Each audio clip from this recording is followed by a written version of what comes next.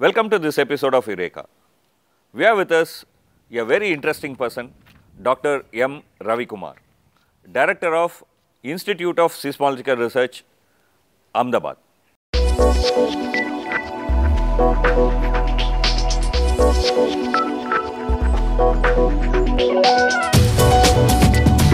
A distinguished seismologist, Dr. M Ravi Kumar hails from Hyderabad. He completed his academics from Osmania University. Mr. Kumar specializes in seismology, solid earth geophysics and numerical modeling. Many of his papers have been published in renowned journals. Currently, Dr. Kumar is working on earth dynamics and earthquake early warning technology. Thank you, sir. Thank you for being in this program, for joining with us. My pleasure. Let me start with some question that usually I ask the guest of this program. Like, where were you born? What was the kind of your upbringing, childhood? Yeah, Can you say something about it? Yeah, I was born in Hyderabad, and then the whole family was kind of in Hyderabad, and we grew up in Hyderabad. My schooling, everything was Hyderabad. I think I have never gone out of Hyderabad for anything, right from the lower classes to the PhD, everything totally. I mean, including PhD, you yes, did in yes, Hyderabad. including PhD, I did. Obviously, because NGRI, Yes. one of the world's famous institute, is there in Hyderabad. Yes, Yeah. yes. So, where did you do your college, your masters? My master's was in Osmania University, and my BSc honors was again from the Osmania University in a different college. So, as I said, everything was is in Hyderabad. Then PhD, I joined NGRA and then did my PhD. So, I became a scientist and then did my PhD. Again, got the award from Osmania because NGRA itself cannot issue. It was a research institute. Yes, yes. But you do the research there, but then the PhD is awarded by Osmania University. You were born in 1964. When you were about 18 years, that was in 1982, there was a earthquake in Hussain Sagar, and it was a talk of the town. Yes. Do you remember the time? Yeah, in fact, I very vaguely remember that because, you know, we didn't know about earthquakes until that thing happened because we were not into earthquake science at that time. And then we realized there was a panic in the whole city. We heard people were running away from Hussain Sagar, and then that kind of evoked some curiosity in me. I mean, firstly, I came to know about the word earthquakes in 1982, January, February, I remember, and it was all very funny. Then I thought there is something that we need to, That we need to know beyond. It's not there in the textbook or anything that you have not heard, but then there is some very, something which is, creating panic. Yeah, and at that time the syllabus did not contain much about the earth science, earthquakes and all. Right now probably there is a lot of curriculum that includes this, but at that time we didn't have it. So, that probably was a trigger. I mean, now if I think back and then you can see that there is some connection between that probably, and perhaps your current career. Probably, yeah, that's true. That's interesting. I mean, how some incident in our life affects us. You had worked on geophysics, which is looking at the dynamics of Earth. I mean, we all know, like there is cyclone, there is heavy wind, there is maybe dust storm. I mean, atmospheric changes is something that we intrinsically know. When you say dynamics of geophysics, what are they? Are they just only earthquakes? No, actually, we need to get a bit sensitized here that the earth holds the key for whatever life there is on the earth. The whole life actually sustains on how the earth is working, right from earthquakes, volcanoes, water, minerals, we call them plumes, or some of the exotic landscapes, the climate, the weather, everything is controlled by the earth. You see, if the Himalaya was not there, then the dynamics of the climate and atmosphere would be different, because the winds that flow in would not get deflected or change direction and then do things that they are doing today. So, actually the earth, atmosphere and the ocean are a coupled system. I feel that the earth holds the key here. A central pivotal point. And this is one of the least understood, understood mediums in the whole universe. Yeah, so we need to now do something to understand our earth much better than what we do. I feel that the whole thing is connected. What happens deep inside the earth at the core mantle boundary, which is 2890 kilometers deep, to the surface. 2890 kilometers deep, something like about 3000 kilometers deep. Yeah. What happens there, actually the plumes, it is understood that the plumes actually are born at the core mantle boundary. Plumes are like boiling material that is coming material, out, hot material that is kind of coming up. Exactly. And you know, and at other places, I mean, we talk about, I mean, all our women are so fascinated about diamonds. These diamonds are actually transported from deep inside the earth by thing called kimberlites. So, it is a pipe. So, it is a pipe which very quickly transports these diamonds onto so, the diamonds are made there and then it comes up. The diamonds are formed deep inside the earth, they are brought up. So, we were diamonds without even realizing where they are born. You know. So, we earth scientists actually try to understand the whole earth as a system and see which areas are more likely to have which minerals, where is water depleting, where is water getting enriched, and where is oil, how is it migrating. So, if we understand the migration of oil itself, that will save billions of dollars for the oil industry. So, you got perhaps unconsciously inspired by that Hussain Sagar incident, that earthquake. Maybe it was not earthquake, maybe a major tremor and then, but of course, unknown place when it happens, I mean it causes panic and then perhaps spurred you into the direction of earth sciences. What was your area of work when you did your PhD? I mean that would have been very long back, but still. Yes, like, I am a hardcore seismologist. So, I looked at the active tectonics of the Burmese arc, which is the eastern part of the Indian plate and the Andaman arc. So, this was a relatively less studied region at that time, and again it was a bit unique, because what we proposed is a new mechanism where we said that there is a change in tectonic scenario from a subduction to a strike slip environment. So, that was long back, because at that time we were interested in integrating the space observations with the ground observations and do some plate motion modeling kind of stuff. So, which means that when you are doing your PhD, I mean that is a kind of breakthrough in the sense that I mean you are using space information, images and data kind of first time to look at in India in that area. That is where we started, because in late 1980s the Indian government was very excited about doing a program called very long based on interferometry, where you could measure the distance between 2 points which are tens of thousands of kilometers apart to the accuracy of less than a centimeter. Less than a centimeter. So, that is looking at the space, looking at distant stars, but that did not take off the way it was supposed to. Then we got slightly deviated, and of course, eventually from a PhD I could not integrate the space observations, but yeah, that it started there. It started there. Yeah, and then I went into seismology, and yeah, today I get fascinated about the whole seismology, scale lengths ranging from very large to very small, right from the Earth's deep interior like core mantle boundary to the surface. That it all fascinates me, because one day I would like to integrate everything. Yeah. Nice. It is a very interesting conversation, and we are going to discuss something very, very interesting. Do you know there was a time when there was no Himalayas? That is a time that we are going to take you, but then that is after the break. So, do not go away, stay, we are having a very interesting conversation. Welcome back to this episode of Eureka, and we are having a very interesting conversation with Dr. M Ravi Kumar. Thank you, sir. We are having a very interesting conversation, and then before the break, I said there was a time when there was no Himalayas. When was Himalayas formed?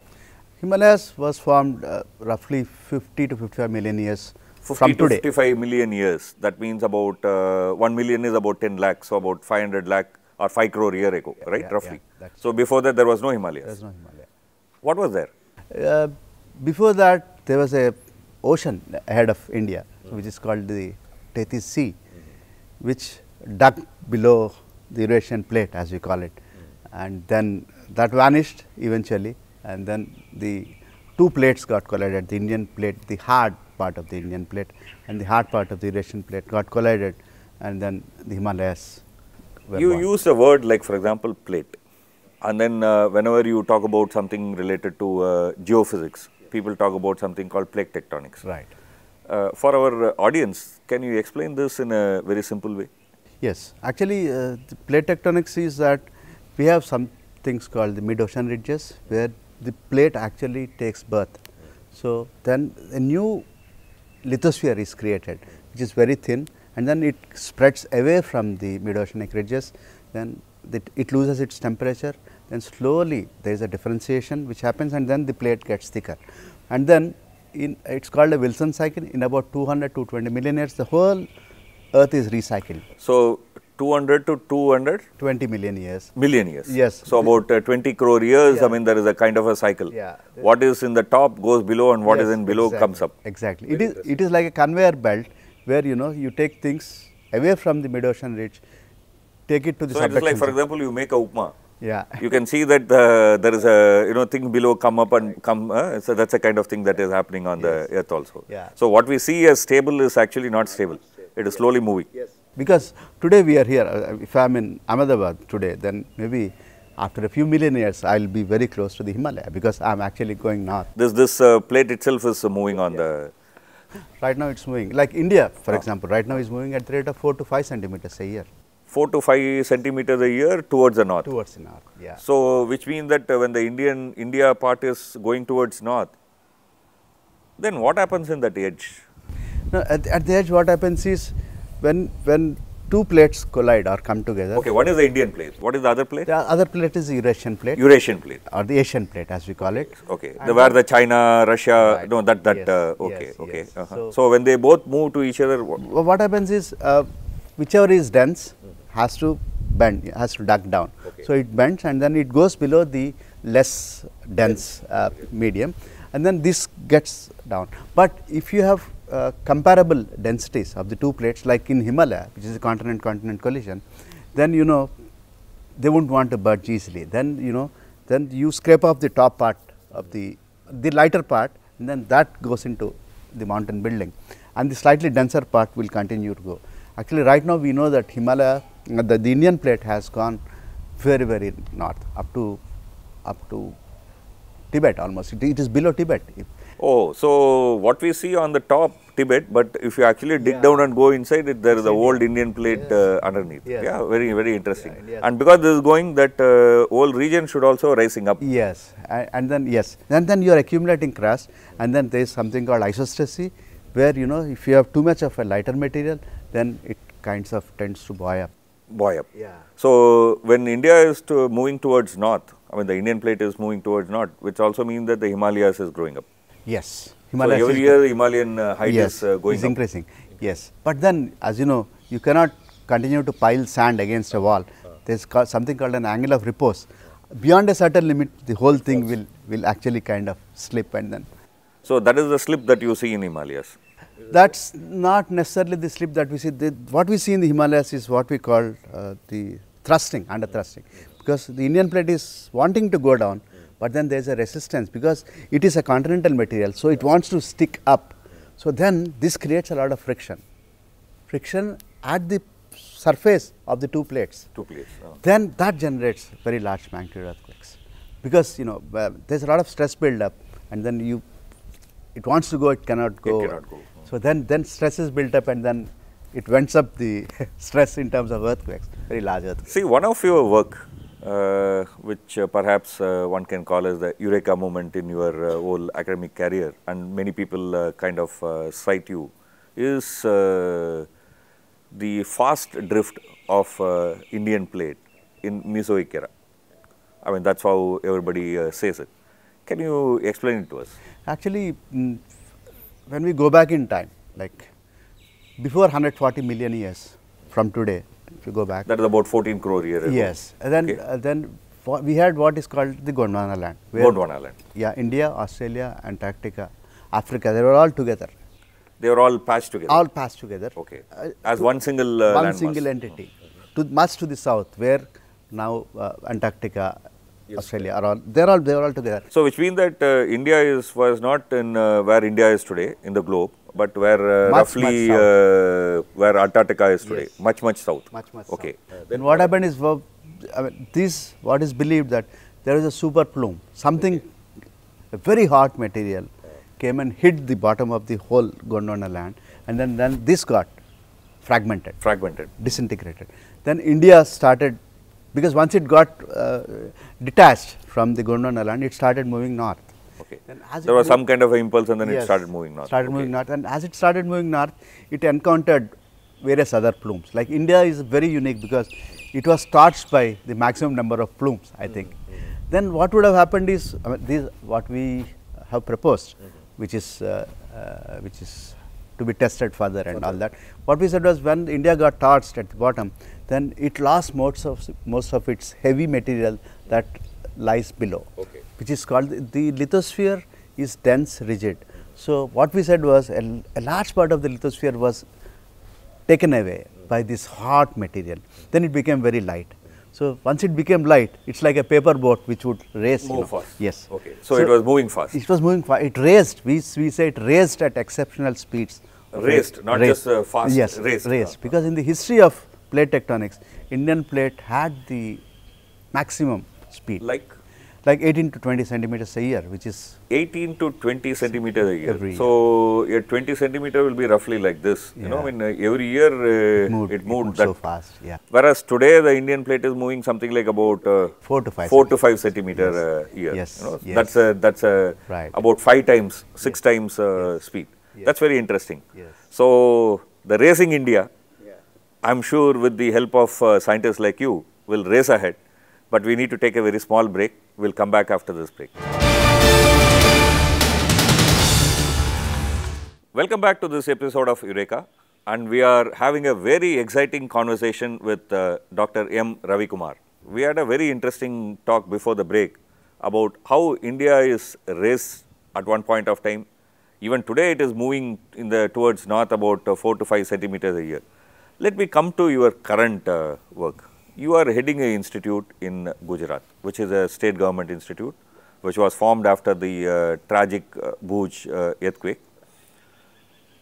One question people ask me when I told that I am going to interview you was that, ask him, can he predict earthquake? Yeah, I wish we could. But right now the state of the art is that we really cannot predict earthquakes. We means not we people sitting in India, but Anywhere in the world.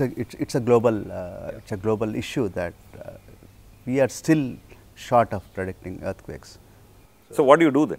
So what we do at the moment is we try to do mitigation. So Mitigation. mitigation. So what we strive to do is, in the event of an earthquake, how to minimize the loss first to human lives and next to the property. So see, if we can achieve a zero kind of casualty when in the event of an earthquake, that's a very good achievement. Then we think of minimizing the losses, because we know what measures should be taken in the event of an earthquake. So if we do the right way of construction, then we can definitely minimize a lot of risk. So basically what people say, the natural disasters do not kill people. It is the human action which is actually killing people. So you mean to say that if we build right kind of building, so the death can be avoided, perhaps even completely eliminated, yes, right? that is for sure. So can you just elaborate on this point? I mean, like what do you do for this purpose? So actually there is a big program that we are very actively engaged in, what we call microzonation. Microzonation. So what we can do is, we can actually calculate the kind of accelerations at a given point in the event of a earthquake. So then we give kind of seismic safety factors for site specific locations. Suppose somebody wants to build a 50-story building here, then we will go and tell them how they should design their building, for what acceleration they should design. That knowledge we have, that we will do. Another thing we also do is, we also advise people where to build how many stories, because in the event not everywhere everything can exactly, because actually the top soil is very critical to how the destruction happens. In the event of an earthquake, two places which are equidistant from the earthquake hypocenter will not get equally affected. It depends a lot on the local site condition. It is local site condition which is extremely critical. So we integrate the local site condition into these simulations, what we call ground motion simulations. then we can tell them what acceleration they should design their building or a hospital or a railway bridge or any critical structure. That knowledge is very well. So basically, what you are trying to tell to our audience is that after the earthquake, if you see a critical building standing steady, there is an invisible hand of people like you. Yes, there is. People who have taken the right advice have survived. People who have not taken the right advice have not survived. So, okay. So, this is one work that you are doing, which is that suppose if an earthquake happens, how do you ensure that the structure that we build stands and do not kill people? That is one part of it. Suppose if earthquake happens, what is your role? When the earthquake, in the event of the earthquake, then the role of the scientist per se is kind of not very, then it is the role of the disaster management agencies, which have to make an evacuation plan. Then they should know what is the best way to get people out of this, and then that is slightly outside the purview. For that you need to know very fast where is the epicenter, right? That yes, you are absolutely right. That we know. In fact, there is another very important thing that ISR does. It can actually in near real time, it can detect earthquakes very quickly and then disseminate the information. Then we hope that in future we will be able to tell even before the wave reaches a particular site that this area is going to be affected. So, kindly evacuate, or like what we are now working on, like it is a new project that has just started, what is called earthquake early warning system. Earthquake early warning system. Yeah. So, suppose there is an earthquake somewhere in Kutch, then there are some critical structures in Ahmedabad. So, how do we safeguard them? So, how do we make sure that, okay, suppose there is a nuclear power plant, for example, how do we make sure that the nuclear power plant is kind of shut off even before the destructive waves come and reach that. So, this is being practiced in some countries, but in India, like this is the thing that we are now going to do in the future, like earthquake early warning system is an interesting thing, because then you can at least save a lot of, because in the event of a nuclear power plant getting affected, then it's a much bigger disaster. So, that measures are taken. See, I was told after this institute was formed in Gujarat, that is in the wake of Bhuj earthquake, there is a large network of monitoring stations which have been established, so that you can pinpoint the location of earthquake very accurately. Can you elaborate on this? Yes, actually what is being done here is like we have about a 60 station network, which is all integrated, and the data comes to a central place here through VSATs, and then very quickly we automatically analyze where the location of this earthquake is and the magnitude, because the magnitude is very critical to the kind of destruction that can take place.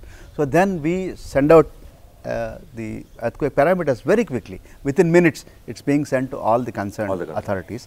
Then okay, if the earthquake is large, then we have to think what measures have to be taken, and we are also working towards how to prepare near real time shake maps.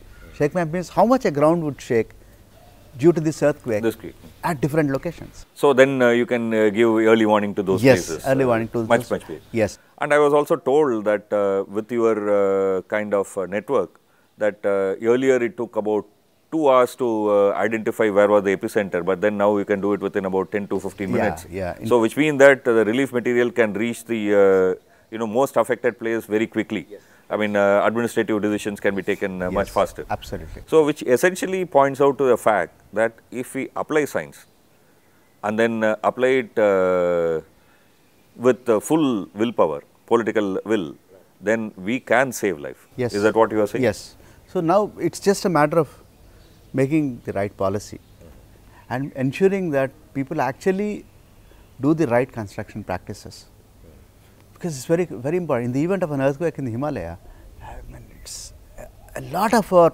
urban population lives in the Indo-Gangetic plains, which very can highly be very vulnerable to these earthquakes. So, we need to put the policy in place, tell them that okay, this is how it should be done. See, the middle of last century, that is about 1950s, people started to call that as the space age, the birth of space age. I mean, there was euphoric views about the space, going to space, studying planets, which is very interesting, which has given us a lot of insight.